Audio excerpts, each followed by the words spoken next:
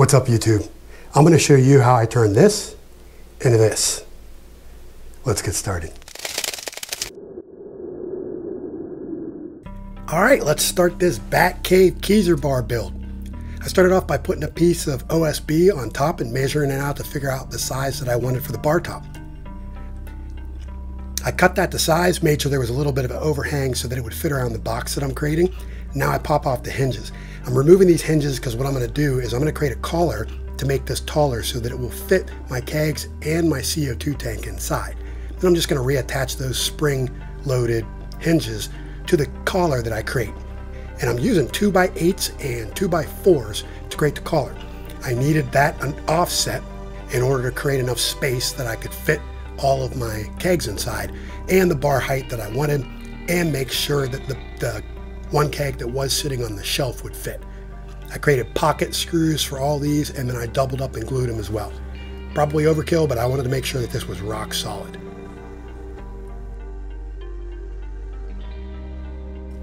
This Kreg jig I'm using here is fantastic. Makes it really easy to do pocket screws.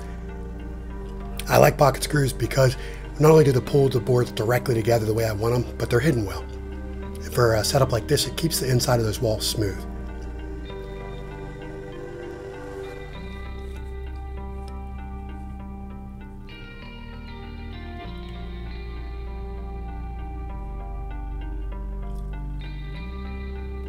Again, gluing and screwing on these. Just want to make sure that the top of this is really rock solid. I put the lid on just to confirm the measurements and make sure that the lid on the freezer door is sealing. Now, to seal the top of the freezer to the collar itself, I used caulk. I also put pocket screws on the inside of the collar so I could screw it directly down into the freezer to secure it in place.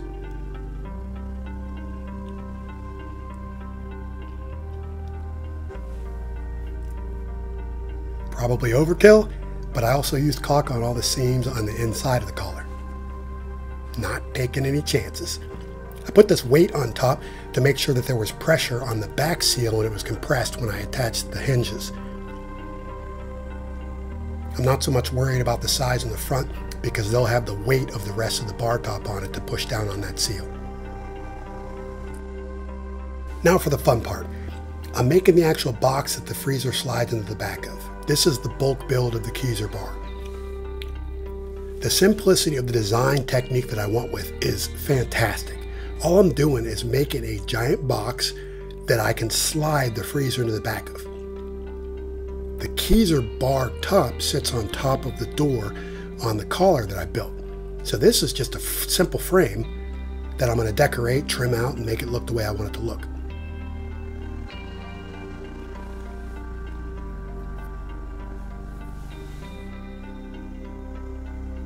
The advantage of this is that it's super easy to do. You're just making the frame and decorating it, and then you slide the freezer into the back. Because it's not load bearing, I was able to use light, thin plywood for this. The whole thing ended up actually being heavier than I expected, but I worked that out later with some sliders. Since originally I had this sitting on carpet, I just used a bunch of carpet sliders glued to the bottom.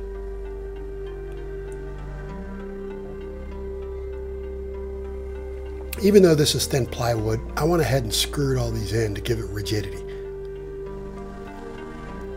This part isn't bearing any weight, but I still want it to feel solid when I'm done.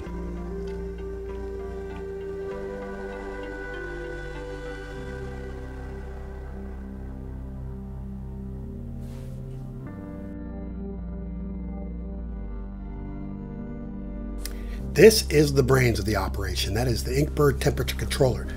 What this does is checks the temperature inside the freezer and cycles the freezer compressor on and off. You don't want this thing actually freezing your beer. You want to set a temperature that's above freezing, and this is the unit that actually maintains the temperature inside there to keep your beer at drinking temperature instead of at freezer temperature. So what I did was I cut out a hole in the plywood, and then I had to make a bracket to offset it because it was too deep to actually sit inside the unit itself on the plywood without some sort of support.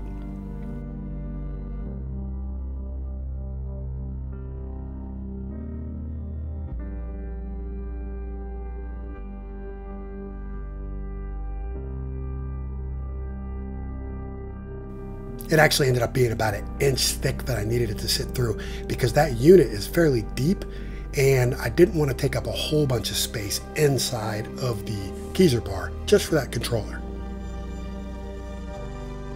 I decided to do a coffin top style on the top of my Keezer bar.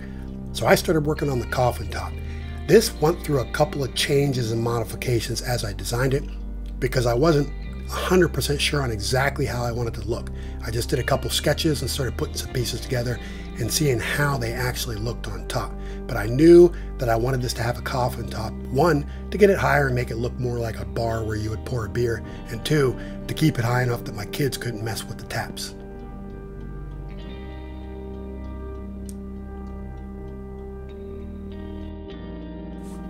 Time for some sanding. I realized that while I worked on the coffin top, I could go ahead and get some paint going on this body, so we started to sand. While I was sanding it, these screws started to catch, so I sunk those in a little bit deeper so they would stop ripping up my sandpaper. While I get this ready for prep and paint, I'd really appreciate it if you hit that like and subscribe. I am still trying to figure out what I want to do for the design on the front of this thing, but I know that the backdrop's going to be black, so I went ahead and started rolling out the first couple coats of black paint on this to get the base done.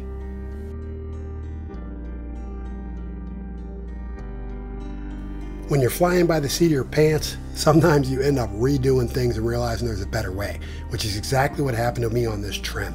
After laying out that first one, I realized that the edges weren't perfect. I wasn't getting my good 45s and it didn't line up with how I wanted it on the box. After that, I redid the frame on both sides on the actual case so that I could measure and cut each piece and get it positioned exactly the way I wanted it instead of trying to make the frame on the ground and then place it on the box. I still glued everything to the frame to make sure that it was solid, but I realized I didn't actually need to screw the pieces into each other. I just needed them attached to the box itself. This was how I went about doing the rest of the trim for the 3 sides that face out. Didn't really do anything about the back side because it goes against the wall, so that's just bare freezer.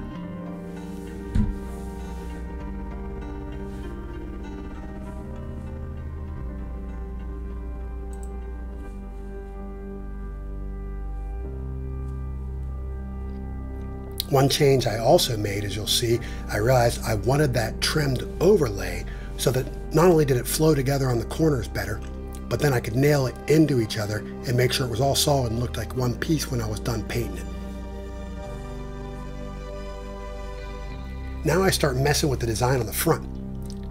I had sketched out a dozen different ways that I wanted the top of this thing to look, but I wanted the front of the bar not only to feel bat-like, but to tie into how I was making the tap handles. So I came up with a vision in my head of how I wanted the tap handles to look, and I knew I was going to put a bat symbol on the front of this, so I needed an opening for that, and that was this initial layout that I did. After I cut these pieces, glued them, and stepped back and looked at it, I decided to add more because it looked too plain, even though I had the basic tap handle shape to tie in. I was keeping all this stuff angular because with this bat theme, that's how I wanted it to look, and it was actually a lot easier than trying to do a bunch of round stuff. This, on the other hand, was not. The main piece on the front of this, the bat symbol, had to be good. Luckily, I took my time on this and I got this thing done the exact way I wanted it on the first attempt. Patience pays off sometimes. And with this being a decorative piece, I busted out the Dremel, smoothed off all the edges and made sure it looked perfect. Because you can't have the bat symbol looking sloppy on your Batbar. When you're doing a project and you're shooting from the hip, you're going to redo stuff. That's just a fact of life. So after the first run on the coffin top setup, I completely redesigned it and started over. I'm actually much happier with the way that it turned out as opposed to how I was starting to do it, because this one's a lot more solid, has more space, and works better for putting a menu up in the back, which you'll see I do later. I also decided to make it a little bit bigger because I wanted to have good airflow going through it. I put in a fan later on to keep the coffin top cool, to cool the beer lines, to prevent foamy pours. This is another part of the project that was very cumbersome, getting the angle set up properly on that top piece. The reason why I'm not just screwing this top piece in, you'll see later on, is because I want this to be removable. So if I ever need access to the lines or to switch out my shanks up top, I can. The build is underway. Check out part 2 of the Keezer bar build.